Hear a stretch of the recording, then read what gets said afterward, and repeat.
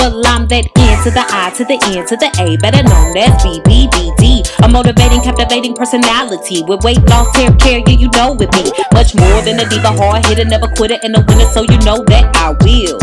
Seek to educate, regulate, never violate, never teach and hate, but I will. Join me on Instagram, Facebook, and Twitter. Find all my social media links below in the info section of this video.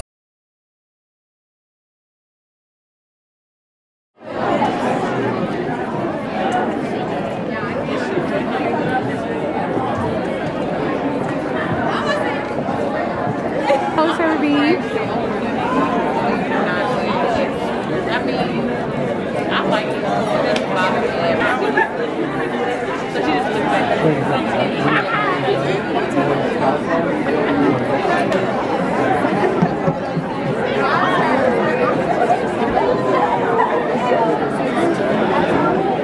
You're not doing anything exciting anymore. Oh. I'm not excited all the time. I'm not turned up all the time. In a world where black girls are judged by the quality of their weed instead of their character.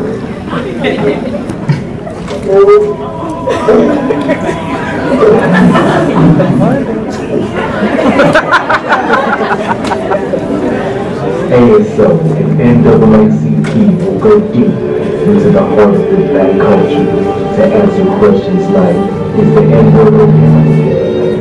They're saying nigga and nigger. What's up, nigga? Oh, hey, nigger. What are you? Now, a bird,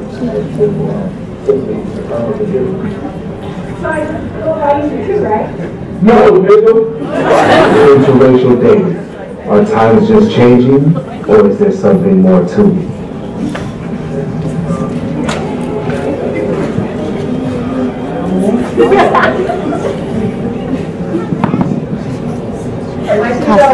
Your credit is right. You're trying to Tyrone. Why are Africans so angry? Why don't black people claim African? All these questions and more will be answered at 50 Shades, Winton and Brother 13, the Twilight Garden, Skin complexion has more advantages in life, you know, as far as getting jobs and, you know, significant others and things of the sort. So we're going to keep this poll open for a little bit more and move on to the next question. Who is actually considered African American?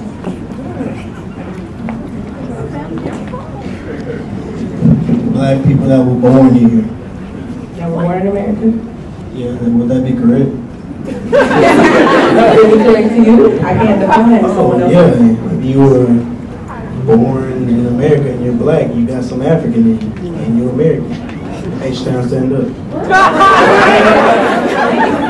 I think Africans can be considered African American because if you get your citizenship, you're no longer considered just African. You also are considered African American. Like, I was born in Africa, but I'm also African American as well because I became a citizen of America, so African American.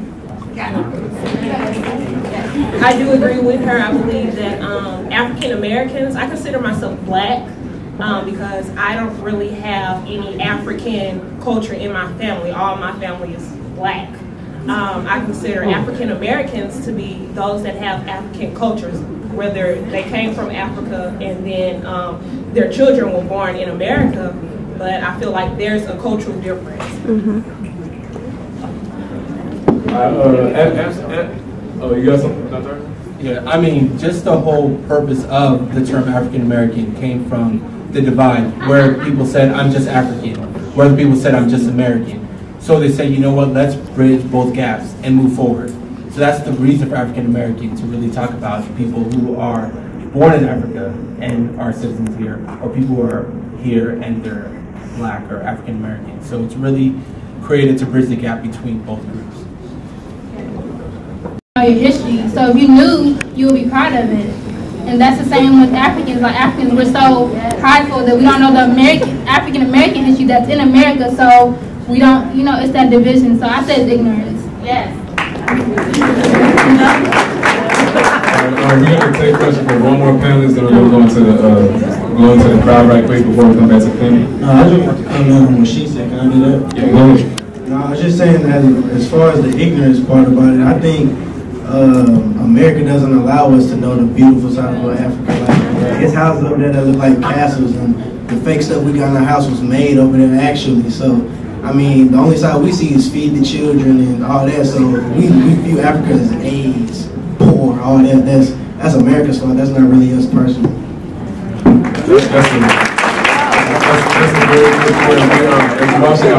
There has to be a desire to want to learn. A lot of us don't even want to learn. We don't even pick up books. We don't read anything outside of a magazine. We don't watch anything outside of BET or MTV. Okay? Snaps and Wit. So a lot of times there's a lack of desire to learn, and I will leave it at that. Learn. Since I'm half African and I'm half American, like with the African culture and stuff like that, like they don't believe in divorce.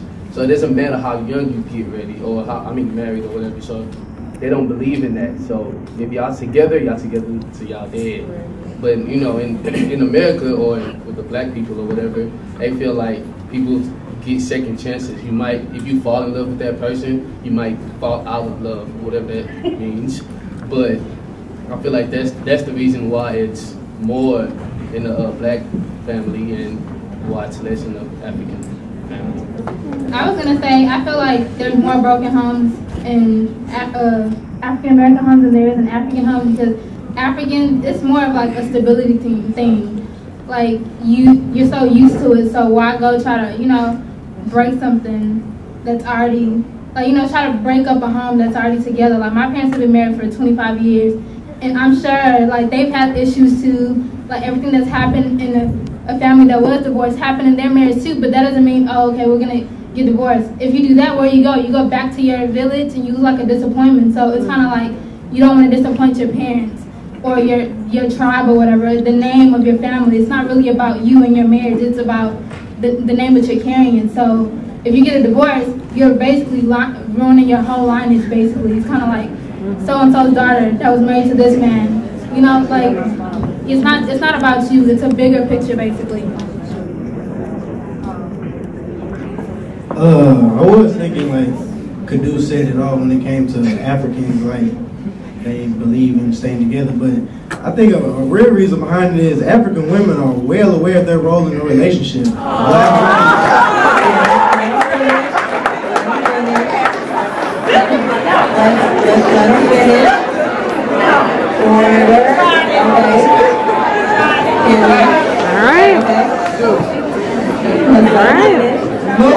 No offense to any women in here. The main ones making me probably guilty on this.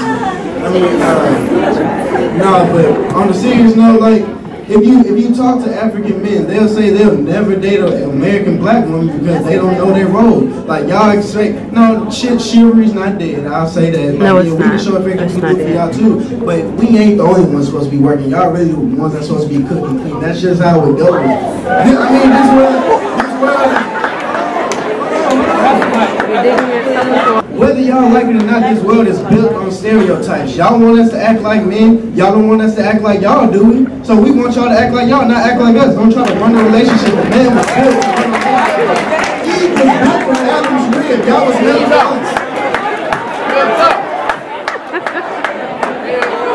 Sorry, y'all. I feel, based off experience growing up in a broken home, I feel that it's a social stigma in America already that we find it acceptable for, I want to say like my mom or black women in general find it acceptable to raise a child, raise a child by themselves because of the past, because it's been happening so long. Whereas Africans, they find it acceptable where they have to be in a relationship. Now, to respond to what he just said, I don't feel that a woman don't know her role, because my mother, a lot of times, she helped support men who wasn't our fathers to help them become a better person, help them find a job. So I feel that it's the women that don't know her, and I feel like we have to find the right one to help you out.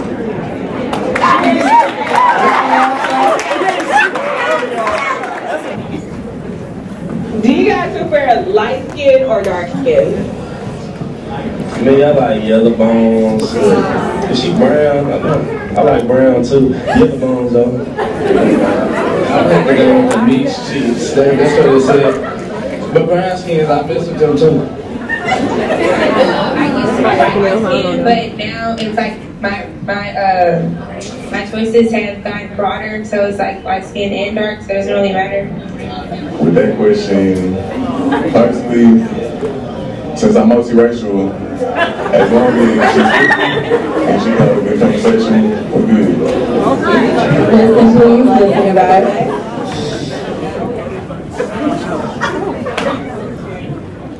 Sure, why not? I went backwards.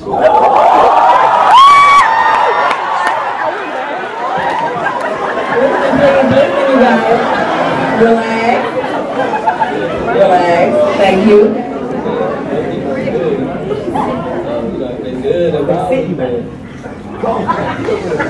Okay. I went black and I stayed black. Yeah. It's true, you guys. The darker the flesh, the deeper the roots. I'm not going to say that all light-skinned people is their weight difference. But a lot of light-skinned people. Listen, please.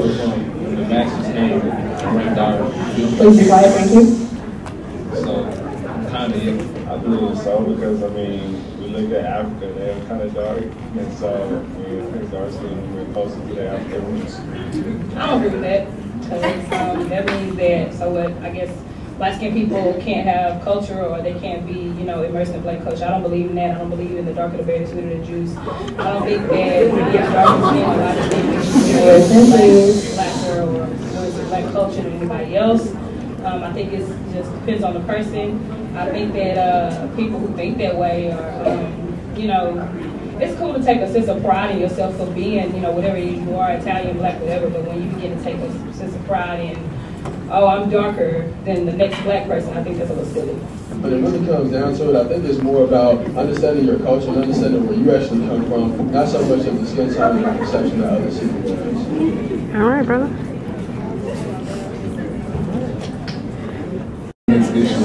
Like, is there really an issue, or is it just, you know, fabrication of our imaginations? It's just all just a fluke. So we're gonna start from here. Gratification. I really do think that there is kind of a conflict sometimes because, first off, light skins, we do have good hair.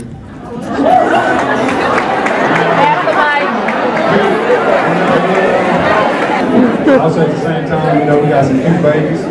Starting out there too.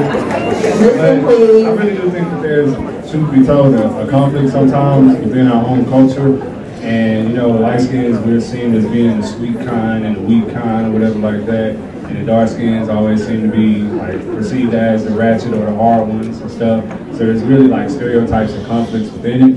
But at the same time, I mean, I'm light skinned and I'm real, so what it is.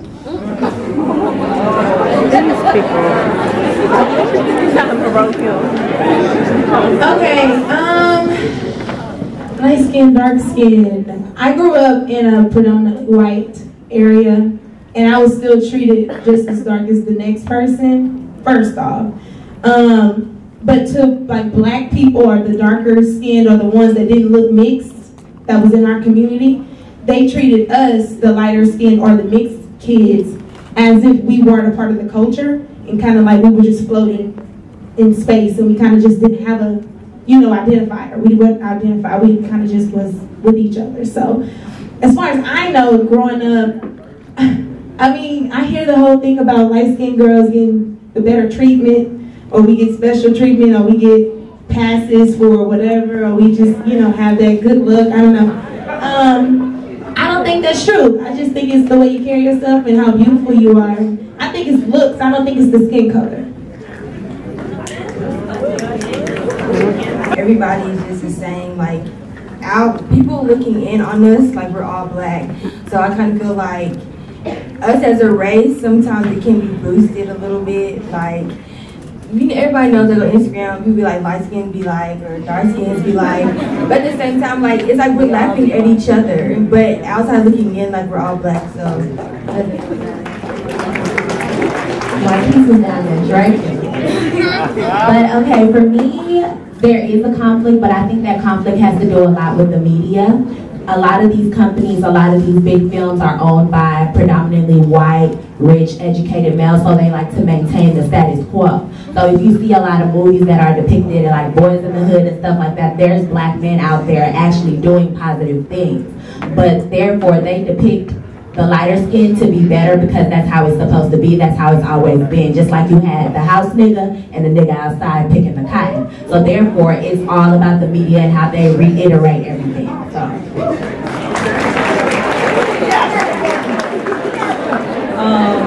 I would just have to say that I think the whole issue is between us as people, because at the end of the day, when you go in and you apply for a job and they ask you what race are you, you have to check one of them boxes. Your skin tone not really gonna matter. So whether you light skin, black skin or not, you still gonna have to check black or African Americans. Personally, I think the rivalry is, but I don't think it's no hate, light skin, dark skin. I don't think it's no beef. I think it's like a rivalry. You know, like teams play against each other. It's all love at the end of the day. And basically, I blame Drake. When you really start calling light-skinned people weak to Drake started tricking strippers, that's to be honest. You guys are stupid. Think about the things that matter. First of all, I'm adopted. And in my family, most of the women and men are light-skinned. I was the brown-skinned child, and I was fine with that. My mother taught me that that didn't matter. They wouldn't buy your ticket. It didn't give me none of my 3 degrees. Nobody asked me, are you light-skinned? None of them. It didn't buy me my home. Didn't give me that either. My credit did.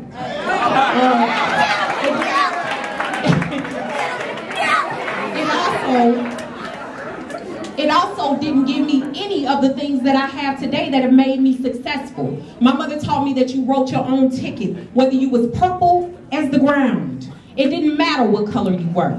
And so I treated all my friends the same. I look at my friends, and most of my friends are lighter skinned women and lighter skinned men. My family is lighter skinned, and I was never treated different. You know why? Because it was the inner person that mattered. And people treat you like what you put out.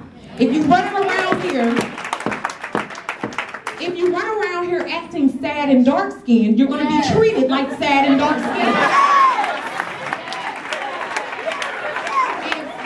If you run around acting Hasidian light-skinned, people are going to say, oh, you stuck up. People only assume what you put out. And yeah, they might assume things because of their previous experiences, but it's your job to be who you are whenever you are and not worry about the little stuff, like skin color.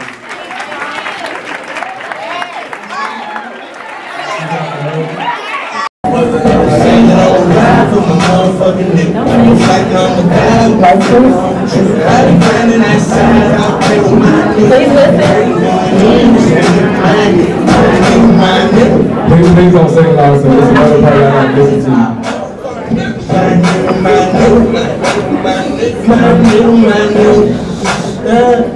I'm staying first out of all my niggas. This life shit cracking out all my niggas. I be looking for some.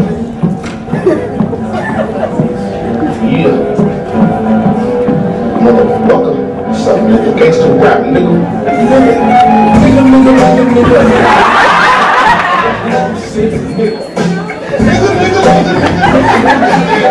I'm too old to sit there, bro.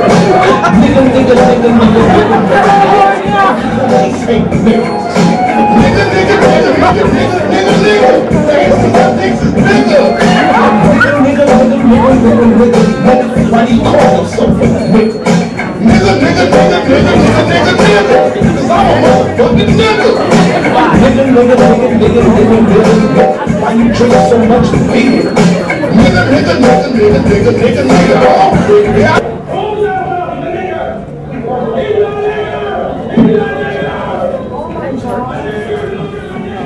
To say, you know, well, look, you know, maybe they just don't understand. They understand. It's simple as that. I mean, all they have to do is open up a history book. All they have to do is just go and speak to an Aboriginal person or get the Aboriginals together or anybody of color and say, okay, listen, we're trying to understand why is this word so hurtful. Sit down and listen to them and see the pain in their eyes and talk about their struggles. I mean, they know, and there's no other way to put it.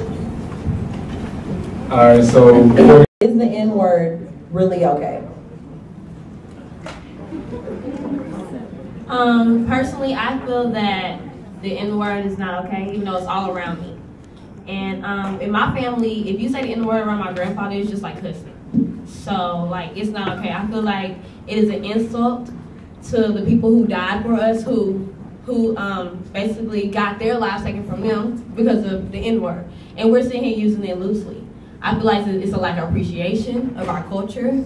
I feel like it's basically just ignorant. And that's honestly how I feel about the N-word. I feel like it should be used, and it's not everybody's fault, because like I said, it's thrown around. So it's like, if we feel like it's okay, then again, you have to think about it, why can't other races say it? But it's okay for us to say it, but they can't say it. Because when they say it, then it's hurtful. But then think about it, you're saying it to the next person. It's like me calling Kiera, oh, you in, meaning you have chains around your neck, which is really what that word was standing for. Oh, but it's okay to say it. Anybody else?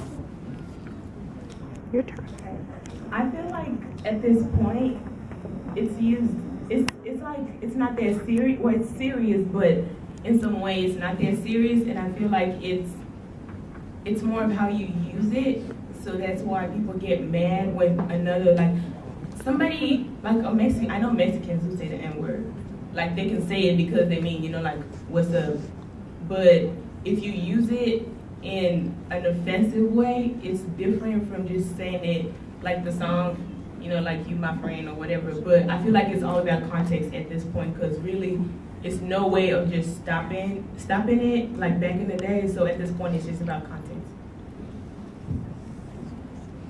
I definitely believe that the N-word is definitely not okay. I'm tired of like our generation, everybody's trying to intellectualize the word, trying to change the meaning of it, and oh, it means something else. Or trying to say, oh, well, say with an A and not an ER is totally different. But we talk about this in our meetings, that, I mean, it's just how we talk. Like, there's certain words, like, we just change it up. Like, gangster, we don't say gangster, we say gangsta, and stuff like that. But we like, oh, well, the is different from the Like, I just feel like that's just dumb for us trying to make a totally different meaning of the word when we all know what it means. And things like we're trying to change the meaning, trying to make it something positive, that's definitely, I don't think that's smart at all. And then you're kind of erasing the history, because your kids, when they grow up, like, what are you going to tell them? Like, really, you're going to say that's okay for them to use? They're going to walk around the house and use that word if it's not a curse word or it's not a bad word? So that's how I feel.